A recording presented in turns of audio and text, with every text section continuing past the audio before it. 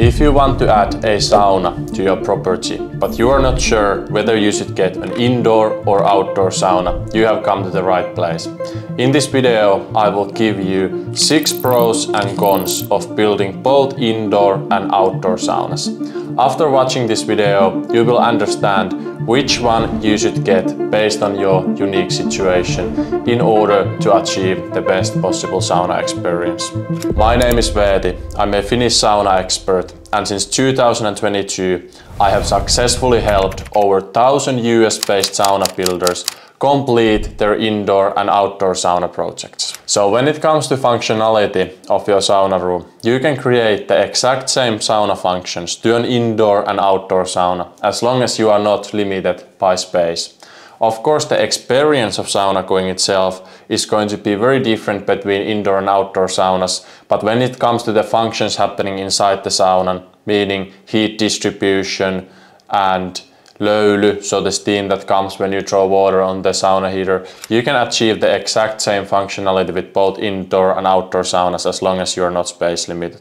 Before we actually get into pros and cons of both indoor and outdoor saunas, we need to understand what makes a great sauna to begin with. Even though we have an in-depth tutorial in this channel about this topic, and we do have a free online course and online community at thesaunasociety.com that will go over sauna building itself, I will give you a quick look of what great sauna looks like.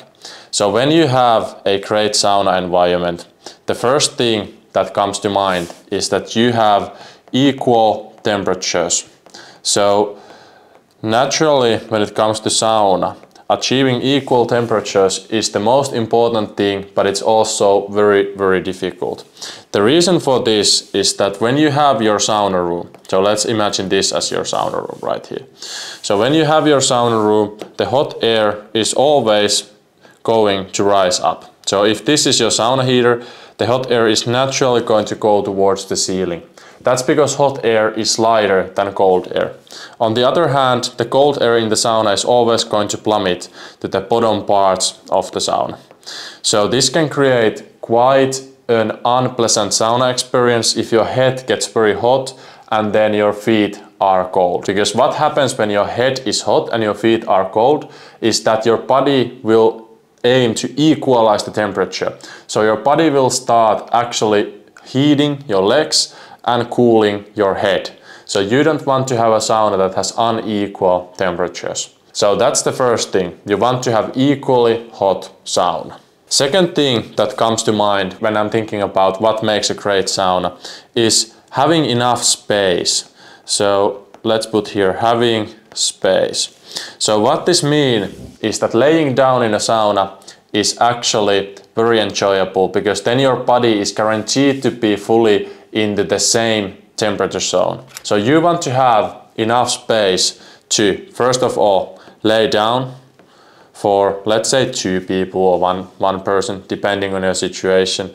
Then what you want to have is that you don't want to be sitting too close to the sauna heater, because if you have a sauna building where you have the heater here, and let's say you have one level of benches here, and then you have another level here, and third level here. So if you have to sit very close to the sauna heater, let's say in this area, I'm sorry, my drawing skills are not the best, but you are going to get this radiant heat from the sauna heater. So this radiant heat feels unequal and unpleasant. So you want to have a sauna that is large enough so you don't necessarily need to be right next to the sauna heater. That's also a safety consideration because you will easily burn yourself the sauna heater if you have to be too close to it. A few other things are told in this in-depth tutorial that we have, so I'm not going to go deeper into this topic. Let me now give you the pros and cons of outdoor saunas. The first one being that outdoor saunas are usually more expensive to build. So you need to build a solid foundation to your sauna. Then you might need some insulation if you live in a very cold environment.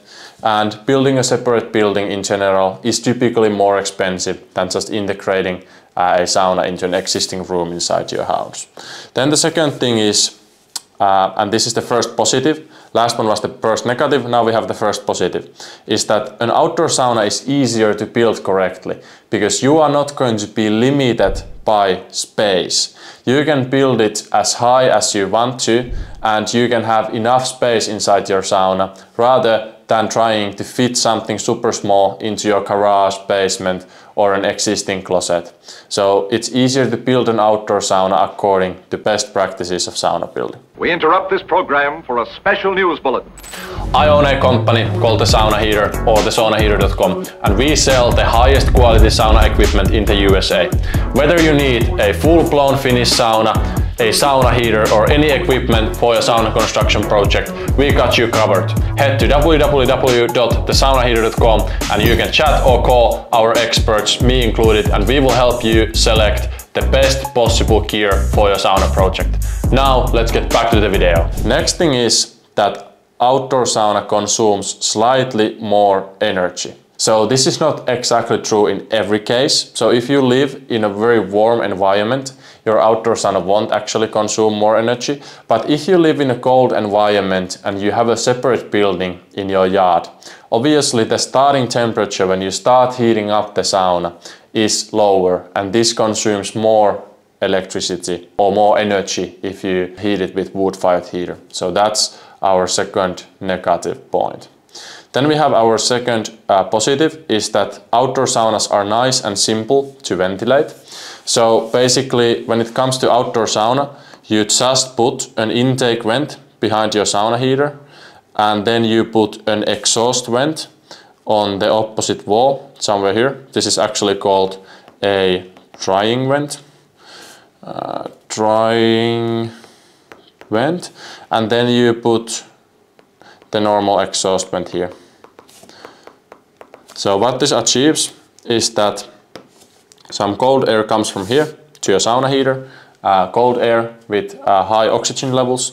It mixes with the warm air rising from the sauna heater, so you have good oxygen-rich warm air rising from the sauna heater. Then some of the heat and humidity escapes through the drying vent, and some of it escapes from the exhaust vent. So you have this nice airflow inside the sauna that equalizes the temperature. So it's nice and simple to ventilate. Also, you will always have fresh air coming in from here. Well, not if you live in a super polluted city, but typically you will have fresh air coming into the sauna, and then also you don't need to worry about the exhausting humid air, because that humid air, if it exhausts into your house structures, it will definitely mess up your house. So in an outdoor sauna, the nice and simple thing is that your air is always going to find its way into the nature and you don't need to worry about it. So the ventilation is easier to actually do for an outdoor sauna because you don't need to think about how can I get fresh air to come from my intake vent, and you don't need to think about where are you going to exhaust the hot and humid air without it damaging your house. So nice and simple to ventilate. That's a big advantage of outdoor sauna. Then third negative of building an outdoor sauna is that it might require building permits depending on where you live. These can be pretty difficult to actually get. So that's something to keep in mind. And then the last positive is that it's more natural and meditative experience typically to go into an outdoor sauna because you are surrounded by nature and kind of part of it while you enjoy your sauna going. So when would I choose an outdoor sauna? I would choose an outdoor sauna if I lived close to nature, if I wouldn't have adequate space inside my house to actually build a sauna, in case I want a wood-fired sauna. So this is a big thing, especially if you have an existing house structures, it's very difficult to actually integrate a wood-fired sauna into your house. So if you want this authentic sauna experience and the authenticity that comes from wood-fired sauna heaters, you want to take a wood-fired sauna heater, you want to build an outdoor sauna. And then if you have a pool, jacuzzi, cold plunge, and you want to integrate this with your sauna experience, it's usually easier to do with an outdoor sauna. So in most of the cases, and most of you watching, you are much better off building or getting yourself an outdoor sauna compared to an indoor sauna. Next, let's talk about the pros and cons of building an indoor sauna to yourself. So our first positive is that indoor saunas are easily accessible. The sauna is already inside your house. You can just walk in there and you can easily turn it on. and it's super simple and easy to use. When it's raining outside, when it's snowing, whatever is happening in your area, you can just enjoy the sauna inside your house without having to go through the rain to a sauna and so on and so forth. So first positive is that they're easily accessible. Our first negative is that integration of the sauna into your existing house. So you have pretty much three options. You can put the sauna into your basement, into your garage, or integrate it, so basically convert an existing room into a sauna. But neither one of these are very easy to do, and they can also cause a lot of problems. So you have the high humidity. So that's the problem behind basically all of this stuff. So what I mean by that is that when you throw water on the sauna heater, it creates the steam that is called löyly in Finnish. That's the most enjoyable sauna air, but obviously this steam needs to go somewhere. And if you just let it go into your house structures and you increase the humidity inside your house uncontrollably, what will happen is that your house structures will get damaged and your house will rot and decay. So you need to find a way to get the humid air out of your house, out of your garage, out of your basement, out of your integrated room. So that's the difficult thing with ventilation. Another difficult thing is that you need to be able to bring in fresh air for the sauna goers to breathe inside the sauna while they are sweating.